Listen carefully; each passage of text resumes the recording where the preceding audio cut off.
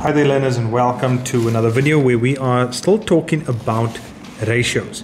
So today we're talking about ratios in unit form, and this means that it's got to be a ratio of 1 to something, and this can sometimes be in decimal format. So if we've got a ratio of 14 to 22, in order to get that to a ratio of 1 to whatever that number is going to be, we need to divide this by 14, but then we need to do it to the other side as well.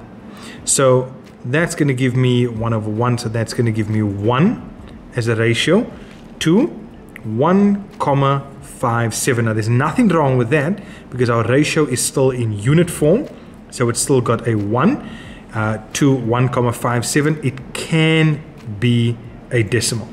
Let's look at another example. In this example, we've got 10 blue marbles. So we've got 10 marbles and 6 red marbles.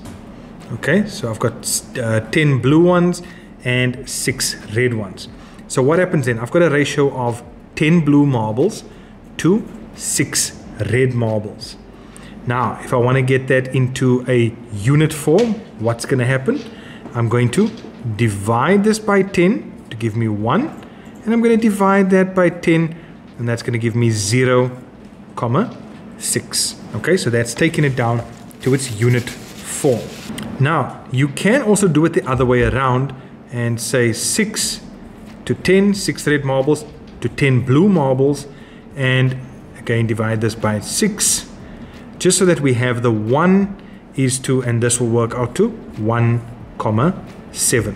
So you can see we can do it either way, but at the end of the day, our unit form must be a ratio of 1 to something else.